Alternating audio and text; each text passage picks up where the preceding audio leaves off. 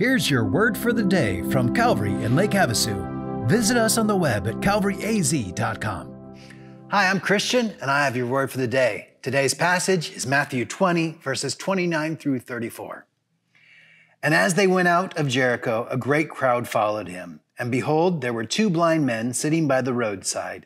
And when they heard that Jesus was passing by, they cried out, "Lord, have mercy on us, Son of David."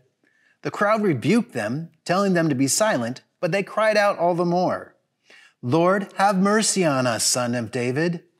And stopping, Jesus called them and said, "What do you want for me to do for you?" They said, "Lord, let our eyes be opened." And Jesus, in pity, touched their eyes, and immediately they recovered their sight and followed him. Great story, right? So these two blind men had clearly never seen God perform a miracle, yet they had faith. So when they heard that Jesus was walking by, they cried out for him to stop for them. And what happens?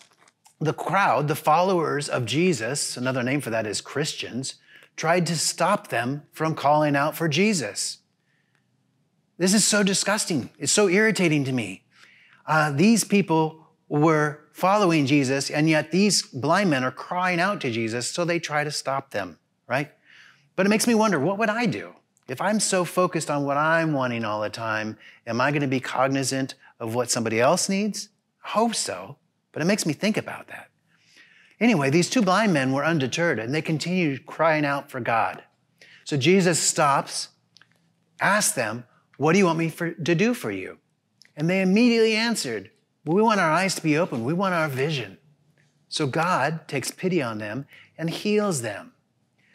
So don't be deterred by people telling you to stop. If you're crying out to Jesus, whether they're Christians or not, continue crying out to Jesus, like these blind men represented for us here.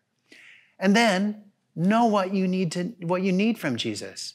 Be specific in your ask. And it's likely that we could use our eyes to be opened as well. We could probably ask for more vision to better understand what God would have for us. Finally, they followed Jesus. So let's do the same. Let's study God's word. Let's follow Jesus in our lives as well. And really, truly allow for him to transform our lives and change us and to make us a new creation. I hope today's message has blessed you. Have a great week, Calvary. Bye-bye.